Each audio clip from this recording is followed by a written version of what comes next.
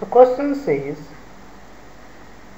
temperature of the system remains constant, keeping the temperature constant. So I have to keep the temperature constant. So temperature is constant. So how will we use this idea?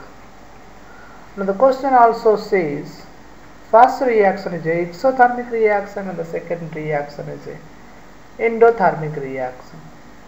Now we have to calculate what is the mole percentage of oxygen and what is the mole percentage of H2O in the mixture. So let us say mole percentage of oxygen is X. So if I know mole percentage of oxygen is X,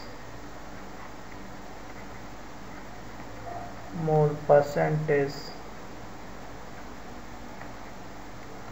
of O2, let us say this is equals to X. So X mole of oxygen I have. So X is the mole of oxygen. And I will have mole percentage of H2O. Let us say this is 100 minus X mole. So this is 100 minus X mole I will have.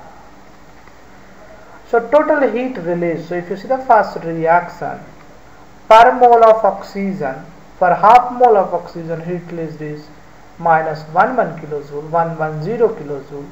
So per X mole, what is the heat required, heat released? So heat released is minus 110 into 2 into X kilojoule. So this is the heat released.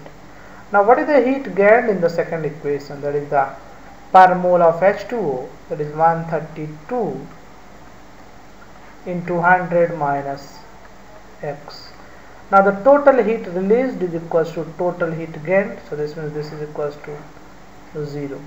So I will have minus 220 X plus 13200 minus 132X is equals to 0. So we can solve for X.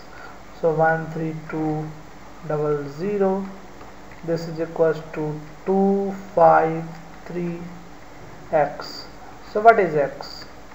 13200 and this divided by 352.